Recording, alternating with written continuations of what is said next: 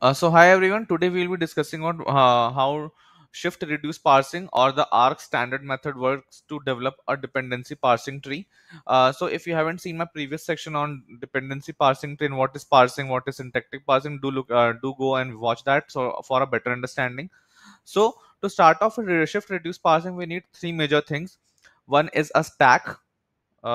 This one a buffer of input words. So basically, this buffer has all the words that for the sentence for which we wish to create a dependency parsing tree, and then Oracle function. Oracle function is more of a machine learning model that I will be discussing later in the video. So let's get started. So how this entire shift reduce parsing works. So what we are doing is that initially in the stack we have a dummy variable called as root. Now what we are doing, we are reading out words from the input buffer one by one, and as in the stack we have at least two tokens. We pick out the two top tokens, s1 and s2. We feed it to the oracle function, and we try to determine three major transitions. So there are majorly three classes that we're trying to determine. So as of now, let's understand it in that way only.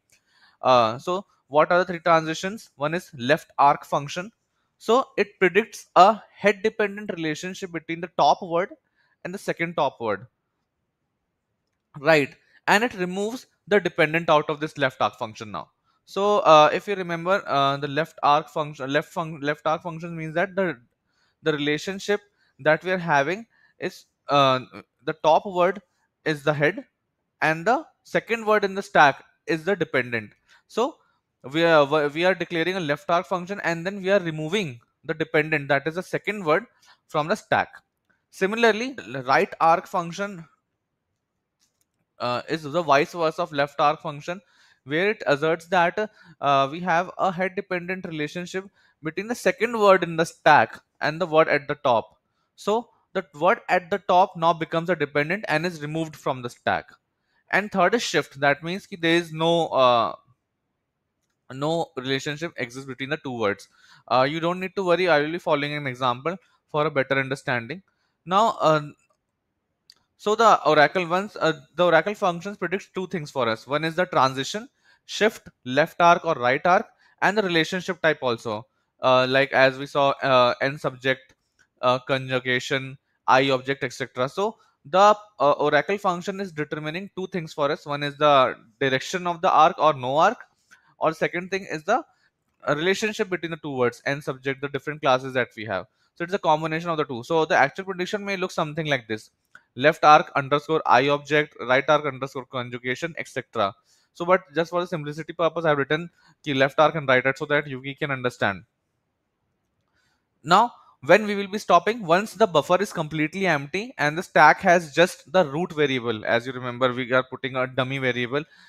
So once you're putting that root variable and the root variable is only present and the buffer is also empty, that we have pulled out all the words from the stack, then we would be stopping out. So there are a few restrictions that we can have. So there won't be a left arc when we have root as the second element of the stack. At least two elements should be in the stack for the left and right arc transition. That makes sense because the relationship between two words, and root can never be a dependent variable, as you discussed earlier.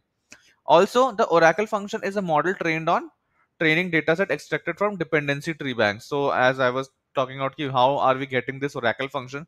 So Oracle function is basically trained on some annotated dataset. A tree bank is majorly text corpus only, and where each sentence has been labeled using syntactic parsing or manually marked by humans. So this can be labeled data we have generated anyhow. So Rackle function is basically an ML based model only. So let's go with an example. So assume that we have this example, book me the morning flight, right? This is the sentence that we have. We wish to create a dependency parsing for this particular sentence. So let's get started. So assume that the stack initially has the root and action we will be discussing relationship pattern. So the first word is book. We will be producing. We will be doing an action shift. So in this shift, we mean that we don't have anything in the stack. So we would be just shifting the first word into the stack. So root book, and this word has been removed from the buffer. So wordless is nothing but buffer. Again, as we don't have two tokens in it, root is a dummy variable. We'll be again doing a shift. Now we get root book me the morning flight. Now as we have two tokens in the stack, now we will be using our Oracle function.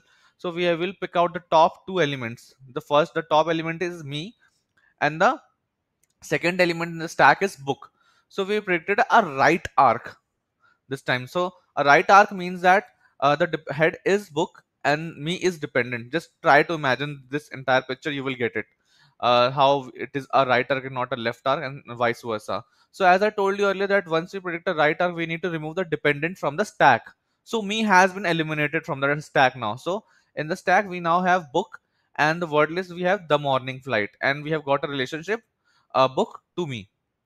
We are missing out on the tags as of now, just for a clear understanding. So there would be a tag also getting predicted by the oracle.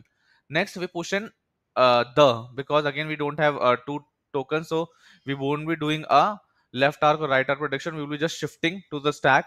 So we now have root comma book comma the morning flight. Now on feeding this book and the to the oracle, we got that there is no relationship present, as I told you. So again we were doing a shift morning root book the morning, and the buffer has flight only. Now flight has also been pushed because the morning doesn't have a relationship according to this, according to the oracle. So now in the end we have the entire buffer is empty, and in the stack we've got root book the morning flight. Now what will be doing that, we will be picking out we will again checking for the top two elements, that is morning flight. We have predicted a left arc now. Now, by the left arc, we mean that our head becomes our flight and morning becomes our dependent. As we told that the dependent has to be eliminated from the stack, so morning has been eliminated from the stack now. Again, we will be picking up the top two elements, that is the flight. Again, a left arc has been predicted, so the will again be removed. Root, book, flight. Now, a right arc has been predicted between the top two elements, that is book and flight. So flight is now removed. Root and book are left. Now root and book, we have got a right arc. So we have got a right arc, so now book is also eliminated and root is left. So this is how we have got all the relationships in the dependency parsing, and the stack is empty and the algorithm ends up here only.